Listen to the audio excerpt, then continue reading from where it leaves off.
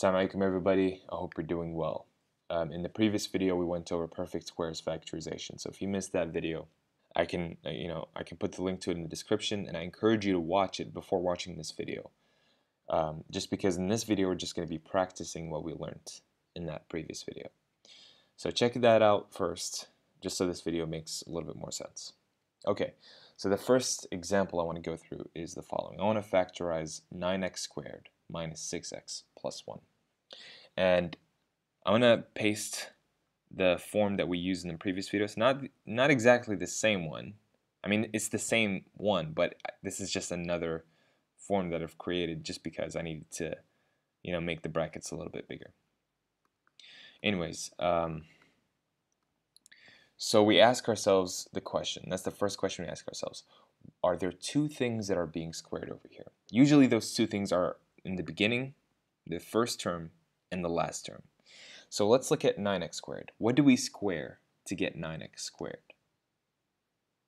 And we might not be able to guess that immediately, so let's do some work.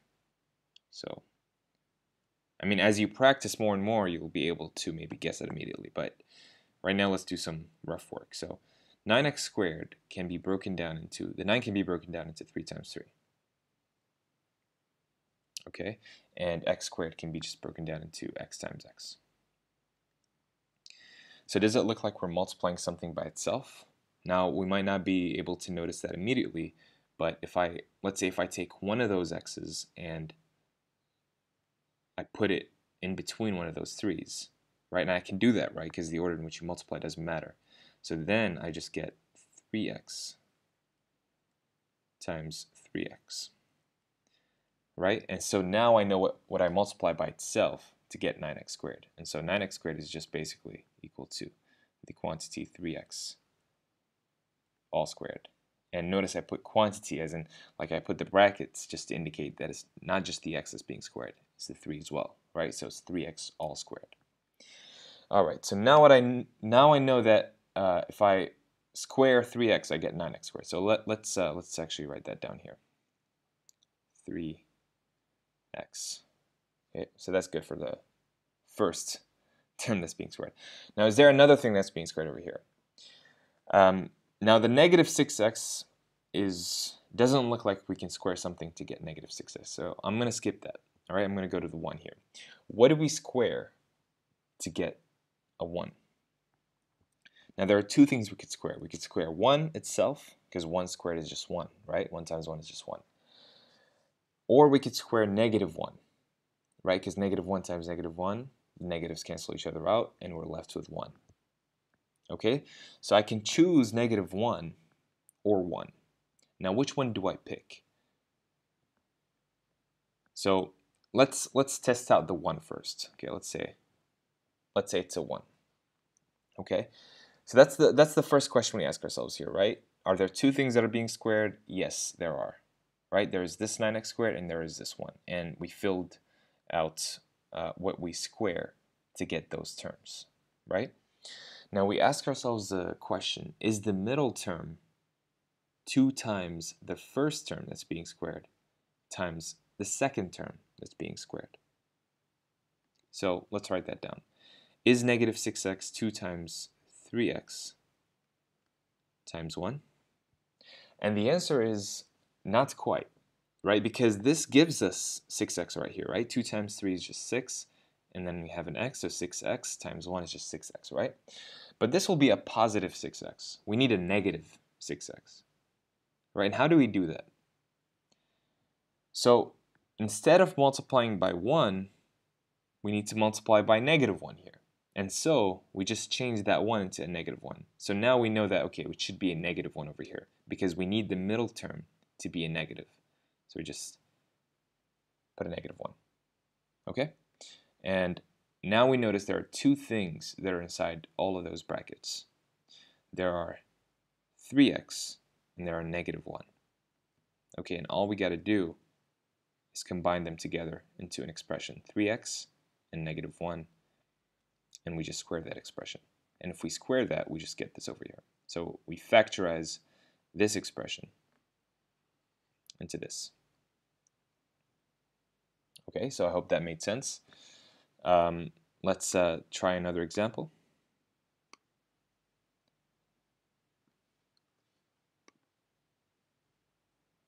All right, let's factorize negative 8x squared minus 24x minus 18. And again, let's use the form that we've created here. Okay, so again, the first question we ask ourselves is, are there two things that are being squared? So let's look at the negative 8x squared. Now there is a red flag here immediately. There is a negative sign. And no matter what we square, we're not going to get a negative sign unless you're dealing with complex numbers, which we're not dealing with here. All right? So even if you're squaring, let's say, a negative term, let's say negative, I don't know, 3x all squared, right? This is just equal to negative 3x times negative 3x, right? And the negatives cancel each other out. So it doesn't matter if you square a negative term, a positive term, the result should be something that's positive, okay? And so it doesn't look like there's anything that we could square to get negative 8x squared. All right, so let me remove that part. Now, so this doesn't work. Is there anything other than negative 8x squared that's being squared here? Well, it doesn't look like it because the other terms that we have here, negative 24x and negative 18, are both negative as well, right? So there's nothing that we could square to get negative 18, right? Because it's negative. There's no real number that we could square to get negative 18. Now we could square 18i, and if we square that, we just get negative 18, because I here is an imaginary number. It's the square root of negative 1. Okay, and this will achieve a negative 18, but that's not what we're looking for here. Okay, this is a little bit advanced. We're not going to worry too much about it. Okay, so it doesn't look like we could, use perfect squares factorization here. So what do? Let's remove that form, in fact. Let's just remove it for now. We don't want to deal with it for now because it doesn't look like it could, help us in the time being. Okay, so let's try to factorize this just normally, right? There is an 8, there is a 24, there is an 18, so they're all even here. And so 2 is a factor of them all, right? So I could pull out a 2. And in fact, in this case, I could pull out a negative 2 because every term here is negative. Negative, negative, negative. So a negative is in common between them and a 2. So negative 2. Okay, I could pull that out. Now open my brackets here. And what do I multiply negative 2 by to get negative 8x squared? It's just 4x squared. Right? And then negative 2 times what gives me negative 24x? It's just positive 12x. Right? It's not negative 12x because a negative 12x here would give me, negative 2 times negative 12x would be a positive 24x because the negatives will cancel each other out. Right? So that doesn't work, so it needs to be a positive 12x. Now negative 2 times what is negative 18? It's just positive 9. Okay, so we're done with factorizing this a little bit, but let's see if we can factorize this expression a little bit more. Okay, and maybe we could apply the method of perfect squares factorization. So let's use the form now. Okay, let's put it down here. And okay, so what do we square to get 4x squared? The first question, are there two things that are being squared? Well, let's see. So let's look at the 4x squared first. What do we square to get 4x squared? Let's do some rough work. 4x squared is equal to 4 is 2 times 2, right? And then x squared is just x times x. So, and if we rearrange that, this is equal to 2x times 2x. So we just square 2x to get 4x squared, right? So we just square 2x. Okay, so that's good. we get one thing that's being squared, so that's a good sign so far. What about the 9? Is it a square number? And the answer is yes. There are two numbers we can multiply by themselves to get a 9, and those are 3 and -3. Right? Which one do I choose? Do I choose 3 or -3? I mean, I could test them out and see what works, just as we did in the previous example. But as I said in the last video, you could look at the middle term. Now we want the middle term to be positive, and we want the middle term to be 2 times the first term that's being squared, which is 2x. So let me write that down. Times the second term that's being squared, which we're still trying to figure out, right? So do we choose a positive here or a negative? Now the middle term is positive, and 2x is also positive. So 2 times 2x is a positive result. So if we multiply that by a positive, it's going to give us the positive that we want. If we multiply by a negative, we're not going to get a positive, result. So we're looking for positive 12x. Okay, so this must be positive. And so I'm going to put a 3 because that's the positive out of the 2. Right? And so I'm going to put a 3 here.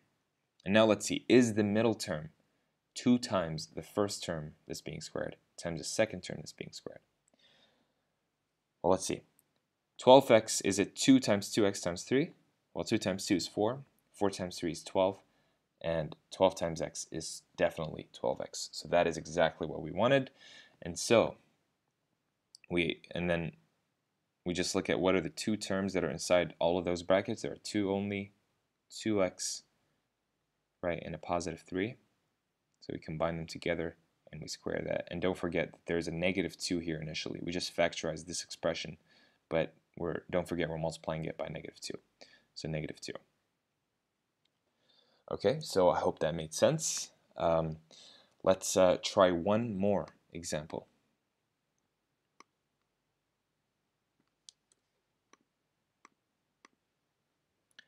Okay, let's say we want to factorize 16a to the 4th.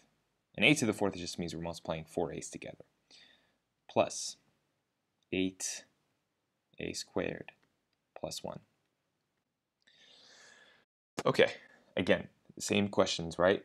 What is the first thing that's being, not what is it? Are there two things that are being squared? So let's use our form. Okay, let's look at the 16a to the 4th. What do we square to get 16a to the 4th? Maybe we're not able to guess that immediately, so let's do some work. So 16a to the 4th. Well, 16 is just 4 times 4. And a to the 4th is just 4 a's multiplied together.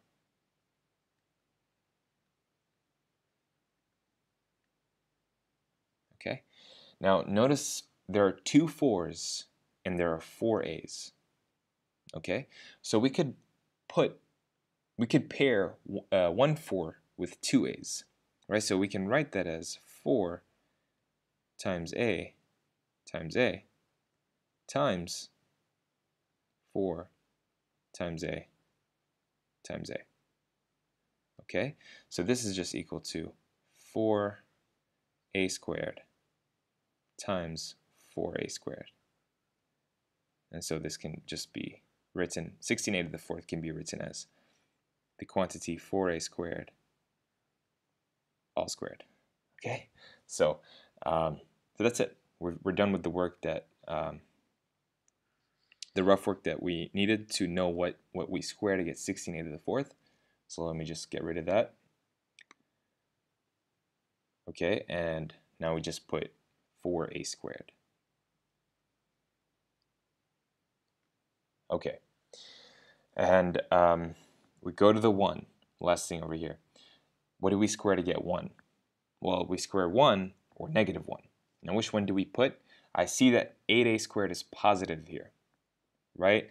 And so we want the middle term to be 2 times the first term that's being squared times the second term that's being squared. The first term that's being squared is positive, right? So let me put 4a squared over here. And so in order for this to remain positive, we need to multiply by something positive. So we need that to be positive here. So we can't really use -1. So it's just 1. Okay, and we put a 1 here. Now we ask ourselves the question: is this middle part, is it equal to this? Right? And we see 2 times 4a squared is 8a squared, times 1 is just 8a squared. So that's exactly what we wanted. Alright, so we just open up our brackets, and we write 4a squared plus 1. Right, those are the only 2 terms that are inside all of those brackets, 4a squared and 1. And then we just square the result. And that's it. Okay, so I hope that was simple, guys. Trust me, with practice, you're going to get a lot better at this. Let me know if you have any questions in the comment section below. And I hope you enjoyed the video and found it simple. And I will see you next time.